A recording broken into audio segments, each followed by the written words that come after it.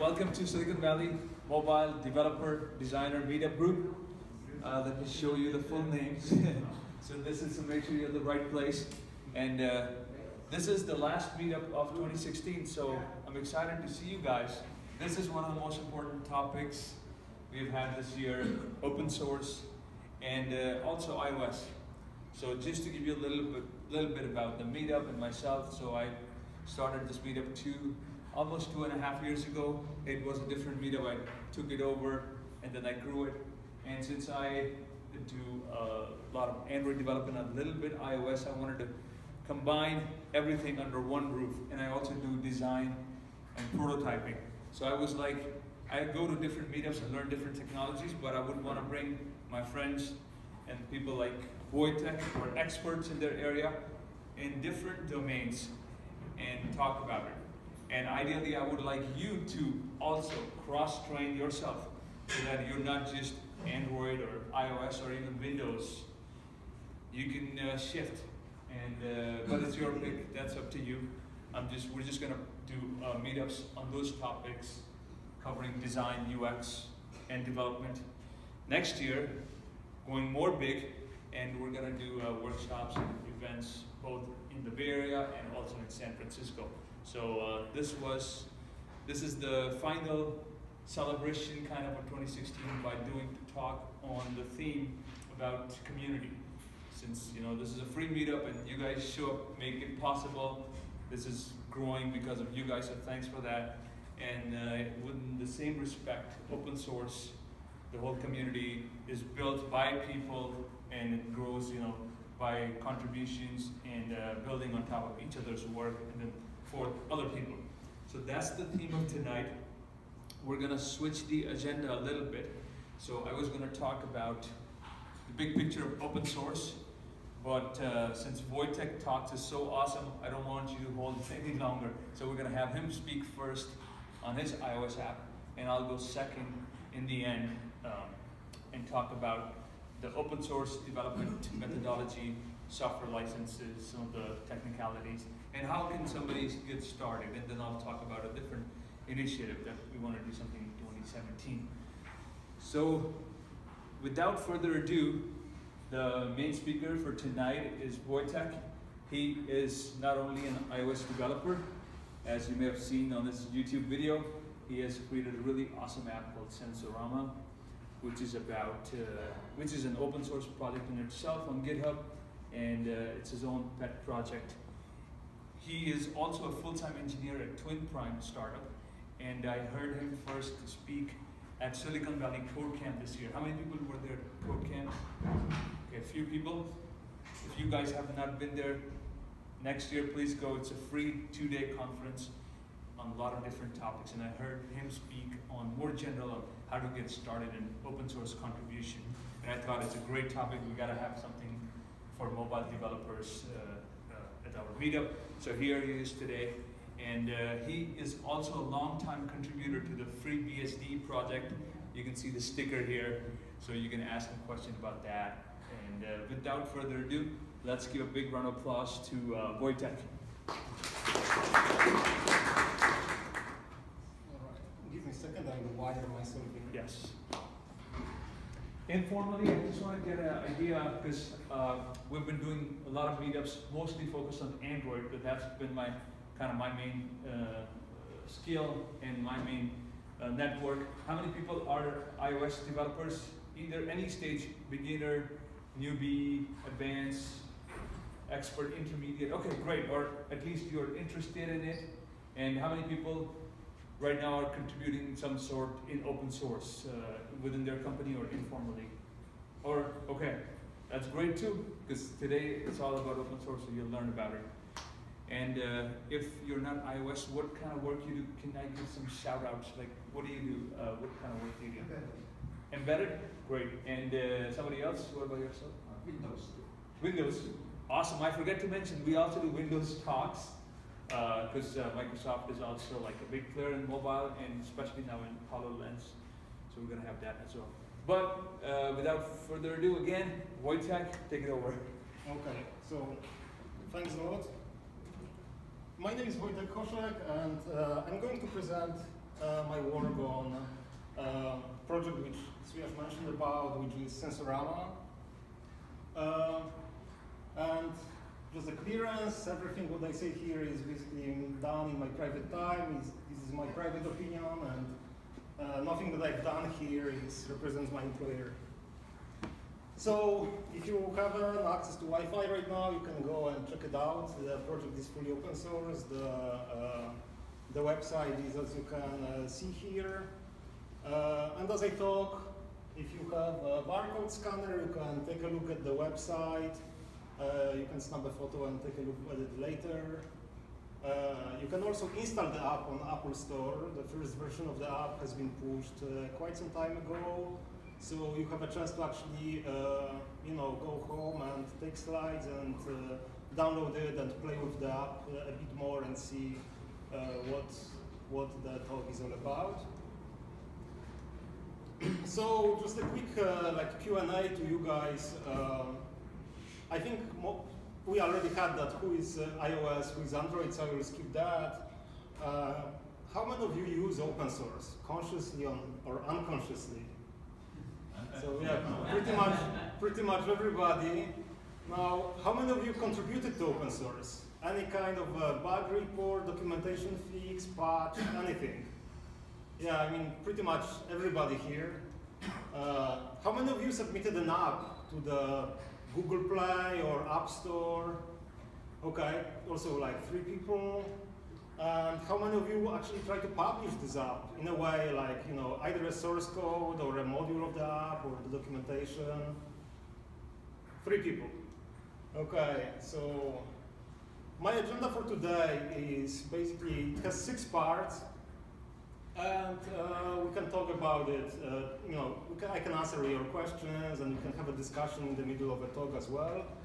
It's okay for you to interrupt and tell me what you think about the certain sections of the presentation.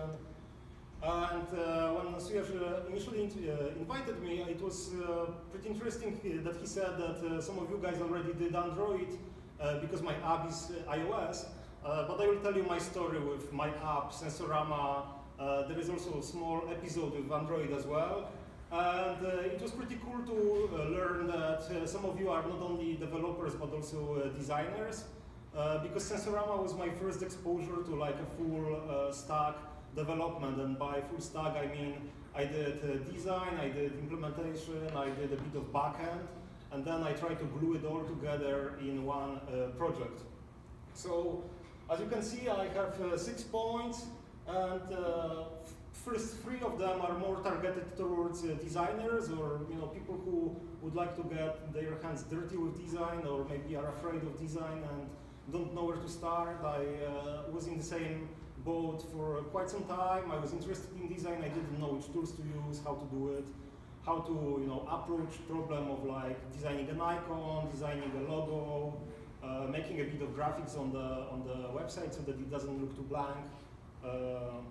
And then I moved to something that is a bit more of my territory, which is writing code, building a product, releasing it to the customers, debugging as I go, trying to keep it maintained, keeping the code as high quality as I can. So if you're interested in developing, this will be the 3 last points of the presentation. And I hope that this talk will convince you that open source is pretty cool and you can do interesting stuff with it, and maybe some of you will leave this presentation motivated and in hope that you can get your hands dirty with open source and do some positive contributions. So a bit of my about my background. I actually started as a developer who was not tied to any mobile platform whatsoever. I started as a Unix developer. I actually worked for an embedded systems software company. I programmed very low-level software running on ARM microcontrollers. And then it was not enough for me. I started to dig deeper and deeper, and I realized that designing a real-world product is pretty cool because I had this interest in designs and usability and doing usability tests with users, and this is where I moved ahead. In the past, as Suyash mentioned, I was a FreeBSD contributor. I ran FreeBSD on some of my computers. FreeBSD is, in case you don't know, it's like a free open source operating system. You should check it out. It's great for appliances and servers and embedded systems, and it is powered by the powerful kernel, which has been around for years and years. So I would say my background was mostly like systems work. And I moved to apps because it's very popular, it's nice because it's very customer facing and it gives you a bit more space to where you can move in terms of like your interests. So let's talk about motivation, like why would anyone want to spend his free time and do something that is potentially unpaid and won't make you rich and won't bring you money, and you know, why would you want to do it? So my idea at least was that for Sensorama is that I would try to build something bigger and something that, you know, more interested people can use. And I targeted this space of data science because it has been very popular recently, and more people say that, you know, if you are just a developer, it won't be enough in the future. You will deal with a lot of data.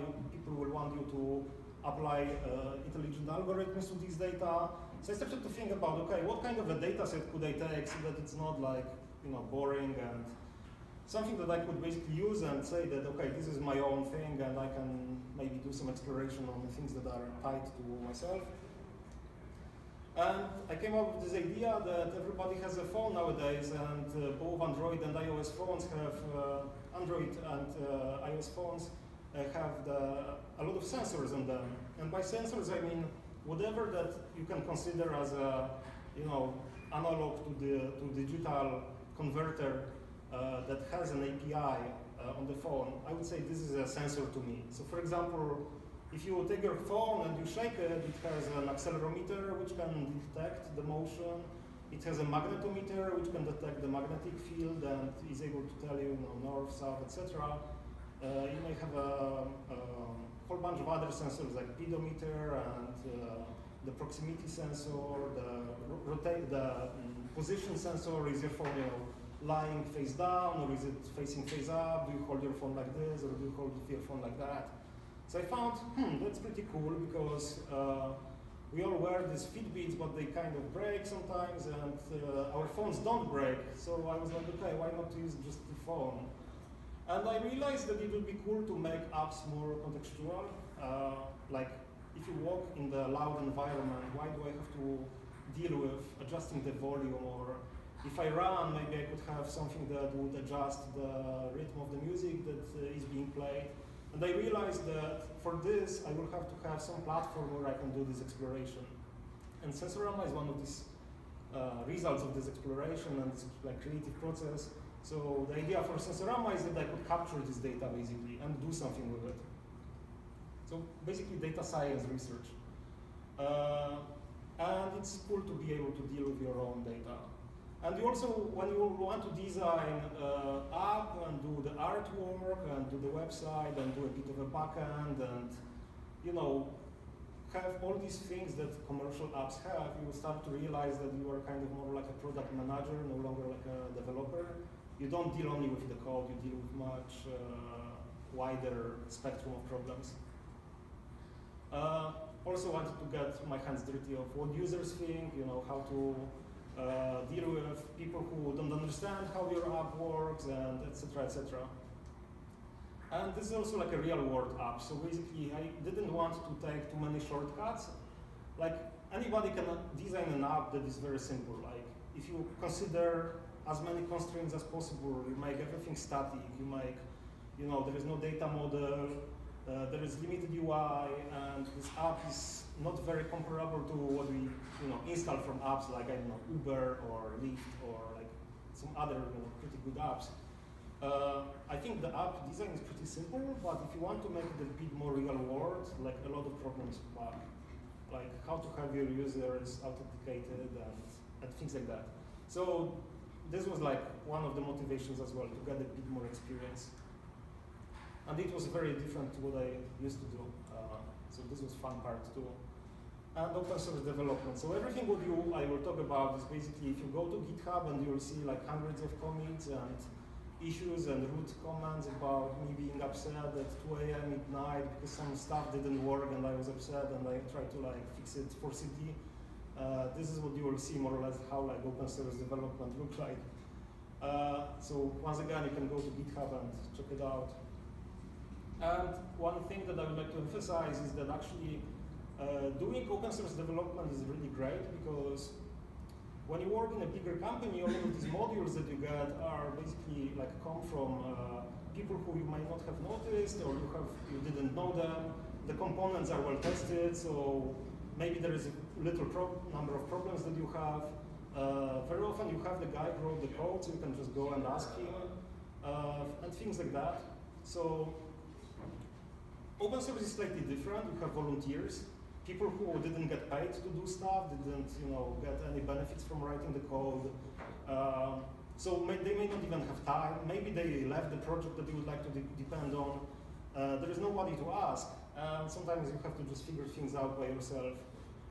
And in my opinion, this project-based learning is a great way to like get a bit more experience. So typically when I want to learn something, I just, one approach is to go try to read a book and, by the page 200, you forgot what the pages from 0 to 100 were about, and you just don't assimilate this knowledge as much as when you build a product. So it's much better, in my opinion, to pick even the most simple use case you can think of, like, I don't know, to-do app or voice recorder or whatever, and just try to do it by yourself with open source modules, because you actually learn a lot. And it's funny because this app is like very simple. Like when I started to think about it a couple of months ago, it was like, okay, this app is pretty simple. It will just take, maybe 3-4 weeks.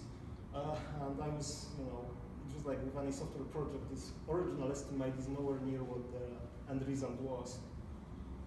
So it went from 0 to basically submitting the app to the App Store. And let's move to this design part. So, what the design was and what the app concept initially was. So the general idea was sensor recorder. So just like you see in a typical apps, one button, you press, it starts recording, you press once again, it stops. You get some sort of a result. In my case, it's a file, and you want to do something with this file. So yeah, tap to start recording, tap to stop.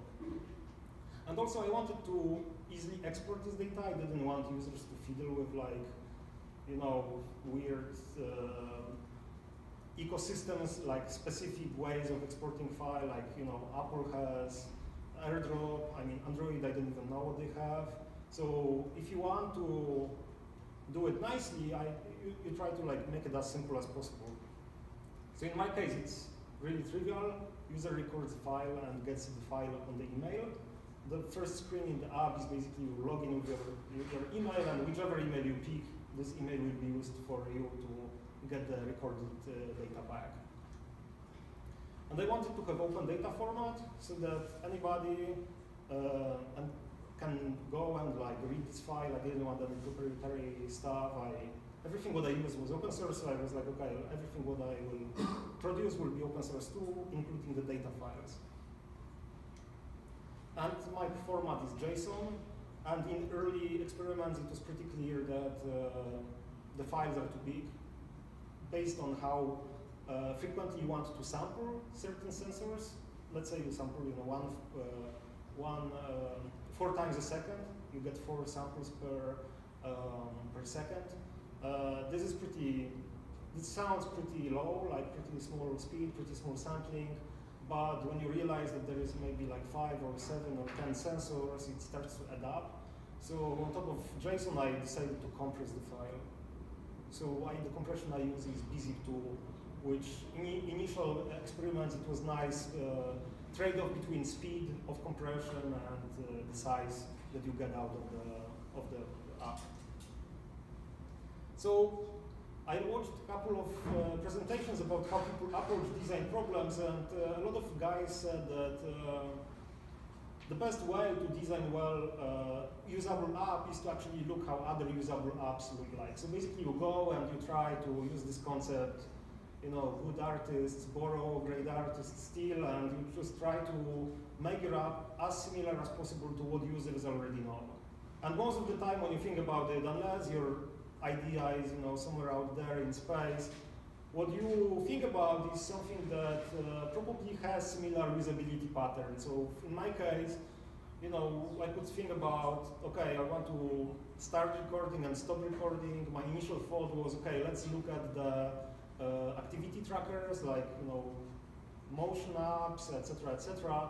It wasn't quite there because this is not exactly what I wanted to do. I wanted the user to be more like interactive with this app. I wanted him to trigger this action, not always have it running in the background. So I looked at a couple of similar apps. And one of the apps that I use, and it's pretty self-explanatory, is basically a voice recorder app on iOS. So literally one button and that's it. Another app, you don't kind of see it, but there is a border of like an app here. It's called Apple Voice Memos. It's actually an app written by Apple. For some reason, they don't include it in the default iOS distribution, so you have to go to Apple Store and just search Apple Voice Memos, and you will get this app. Actually, it's kind of cool. I play drums, and this app can detect the rhythm, and if you whistle or you play the instruments such as guitar or piano, it can actually tell you the octave and scales and everything. So it can actually detect the pitch of the sound. I thought it's pretty cool. But anyway, I concentrated mostly on the interface. So one button, and you basically start sampling. I think you tap once again to stop. And another thing I wanted to have is basically once I record, I wanted to have a listing of the samples, like the file that I recorded. I wanted to have it show up in the menu. And for this, you basically use something that is called table view. So we probably have seen this already. Whichever app basically you open, it already has it. So for example, this is a table view. These are rows. And in my case, I basically wanted to make one row, one file. And I liked this is the clock app on iOS because it's very simple and pure design. And they don't use any fancy graphics there. It's all default elements of the UI. And similar, worldwide developer conference. It's also something that you can install from the Apple Store. So just a bit of searching on Apple Store gives you a bit more motivation and inspiration on how your stuff may look like. And podcast app, same thing. Actually, because previous colors didn't work too well on the projector, here you can see something that my app is inspired by. So I have like a more fancy live color here, and I have inactive tabs that I grayed out, and I have some table view. So yeah, I decided to use 3 screens for what I wanted. So this is my first screen. This is actually during recording. If you had seen this app not activated, it would be like, you would have a circle here, you tap, the square shows up. And then if you don't record anything, this is empty. Actually what you see here, it's like a special plugin that is also open source module that ties itself to the controller of this whole table view, and if it doesn't detect the file, it informs you and tells the user what's going on here. And here you have the setting screen. So basically, also table view with a couple of switches. If you scroll down, you will see a bit more developer options as well. So pretty simple. And early prototypes I've done on the paper. I realized that using some digital tools for prototyping makes little sense. The reason why is that you keep iterating very often. So when I first showed the app design to my girlfriend, she was slightly confused, and she didn't know what's going on. So I decided to redo it, and I did, I think, 3 iterations of simple sticky note, with circles and squares as UI elements, and basically then I asked her, what she thinks about certain UI patterns. And once I saw that she's able to record simple stuff by just flipping the sticky cards of the UI prototype, I realized that okay, I'm getting somewhere. Yeah, and it's pretty cool. You don't need to do much. You just as you test the app, you can actually redo the drawings. You just take another sticky note, you just draw a couple of rectangles, and you have newly designed app concept. And a bit more about picking tools. So when you do open source, I feel like by default, I try to think about how to make flow reproducible. Because when I think about proprietary tools and proprietary products, I feel like someone from the IT department will try to make your product and project compile. They will deliver you compilers, they will give you tools, they will give you scripts, everything will be prepared for you. However, in open source, it's quite likely that you will have, on the other side, your basically consumers will be people who will clone the GitHub project, the source code will be documented as you do it, or if you do it, and they will have to get themselves bootstrapped with tools, with toolchain, with all the programs that are necessary, and then they will have to try to build it. So one of the things that you may want to think about when you work on open source is that when you pick a tool, it would be nice to have the tool that is easy to automate and that is easy to run in a batch mode. And the funny part is that while tools for developers are designed that way by default, tools for designers, for some reason, are not. And I think it's, designers are basically visual people. They have to see what's going on. And I think the exporting and showing the end result to the user is like the very last step of their process. So few tools have that capability of actually being like scriptable. So I started from Inkspace, which was free. I started the app design actually on Android. The first version of the app was not iOS. The reason why I picked Android is because a friend of mine who was interested in the app told me that he's an Android phone. So this idea of like collaborative development would be much easier and nicer. So I started to use Inkscape for like sketching how the app could finally look like, how the UI could look like. But the problem is that when you pick the tool for design, you quickly realize that things that you would like to have, such as skeletons of the UI elements and stencils and ready-to-use button rectangles that you would like to just copy and paste in. If you don't have an ecosystem for that, I mean, nobody will do it for you. So it's like a lot of added work. And even though that I like the idea of using open source product for open source development, I just gave up. I think there is just not enough ecosystem yet for like free open source design tools. So yeah, I switched to something else. So yeah, I had to like swallow the bullet and just decide to spend some money to get something decent that would make me a bit more productive. And it's quite likely that some of the tools you already have. So first of all, first one is Keynote. It's quite funny to think about it, but Keynote is actually quite powerful design tool. It's not only a slides and presentation program. It's also like thing that basically gives you an ability to quickly draw rectangles on the screen.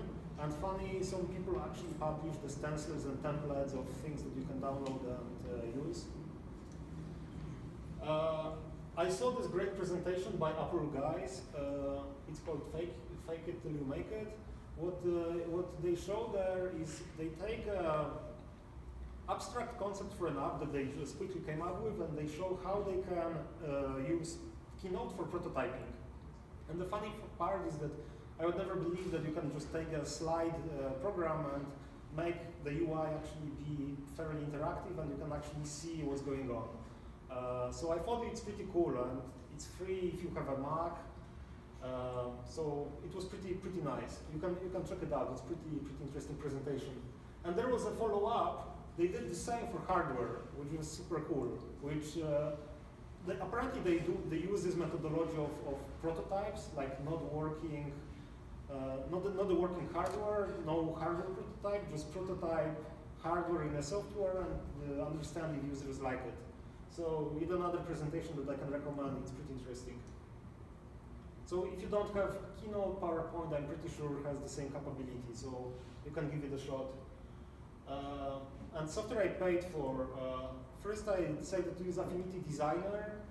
This is like a tool that tries to be a competitor for Adobe Illustrator. It's nice because it has a flat rate, single pricing, so you pay $50 once and you have it forever. I don't know if they will like keep it like this, but for now it is like that. They keep winning a lot of like Apple Design Awards. This tool is pretty nice, but it has not enough community, and it's very promising. Yeah, it's not very expensive compared to like Adobe Creative Suite, but it has no scripting, so it kind of killed me because the thing that I wanted to do is basically once I knew upfront that when I design like icon, for example, and you want to have it exported in the modern app, like on iOS or Android, the Android Studio and Xcode have this requirement that you must export the artwork in like 3 or 4 resolutions, and you do it for a lot of devices. So if you don't automate it, I mean, it must be a lot of work. So I wanted to have my generation of my artwork automated, and I think this was one of the good decisions that I did this whole like walk through the tools and picked something that actually worked. Otherwise, it would be a lot of unnecessary time spent. I took a look at this tool Graphic. It used to be called iDraw. iDraw was like an independent company. They got bought by Autodesk. Autodesk renamed this program. The website is still around, so if you like this program, you can go and check it out. It's nice and simple, and it has scripting, but it's really weird. It's kind of like JavaScript blended with Objective-C. It's hard to find documentation and examples for that. I tried to write a plugin for exporting, but I gave up. It was too hard to debug, basically. It provides very little debuggability, so I didn't like it. And also no real ecosystem. So while they show some fancy graphics on the website, I didn't see any app developers using that. So software I can recommend is Adobe Creative Suite. Everybody's using that. The problem is that to me it's really expensive.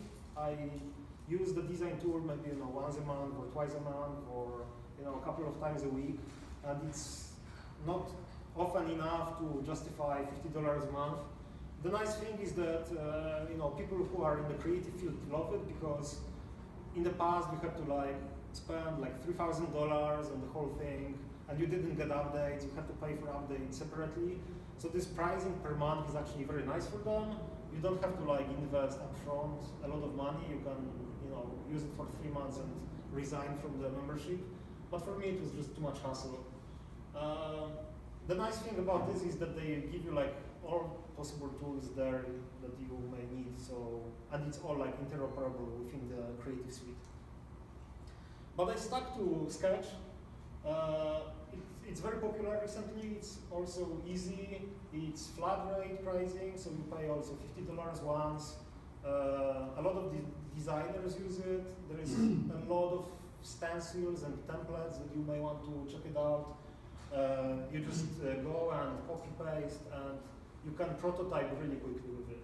So a lot of people just publish, something like iOS 10 stencils, and you basically get a file which you can open in Sketch, and it has all possible UI elements that Xcode will natively give you, and you can just wire them together, you stitch them together to make screens, which is really cool, because there is no necessity to do it by yourself. All other people did it for you, so there is no real benefit in reinventing the wheel. And the nice thing about it that I really like is that it has some decent usable scripting. So it was a winner for me. The tool that I mentioned in terms of the command line is called Sketch Tool. They support it. You download it from the website. It gets installed on the Mac in no time. I think Homebrew, the package manager on Mac, has this tool already, so you can install it right away. Sketch is also in Homebrew. If you know, Homebrew is like a package manager for Mac. It has open source modules, but it has also something that is called Cask, which is like an additional functionality that lets you install binary commercial software in the command line. So like it's literally 2 commands to get it to work. And you can also find a lot of tutorials how other guys use it. So I decided that my artwork will be one sketch file. And also, artwork is open source, so if you want to go and check it out, it's here. This is the link to the repository, and you will see how it's all structured. Okay, so this is how it looks like. So this is the app icon that I designed. This is the main view of Sketch. Now, I haven't done much research into actually how to like properly structure your project according to the methodology. So I basically kept trying till things worked the way I wanted. So the way I structured it is, I found it's probably also like unsupported side effect of something that someone didn't notice, is that I figured out that if you like name your pages with slashes, and according to like certain file naming scheme, the exporting will actually accept this whole thing like fully, and it will create directories for you, and it will create files with the prefix that you can see here. And it turned out that it was really cool. So basically I have my icon designed once. These are the elements that you can see. And for all the outputs that I want, so I wanted to have iOS output, I wanted to have web output, I wanted to have Android output. Each of these outputs has like separate set of settings that you have to have. And thanks to that, I can actually have my project generate everything at once. So yeah, this is the thing that you can see a bit more clearer. You have like full paths, etc., etc. And you can see how many files the Xcode requires. So you have to have some, in Xcode, the artwork is called assets. So you have everything grouped in a file called assets. And this file assets has certain types of like artwork that you can have. One of them is the icon that you will use on Apple Store, and it's completely different resolution than any other icon. You must have an app icon, which will be what you tap on the front screen when your app starts. And you have to have a launch screen. This is the screen that after you tap, it will show up, and while your app is crunching some stuff in the background and starting up, you will be able to see it. And I wanted to have web icon that I can put on the website as well.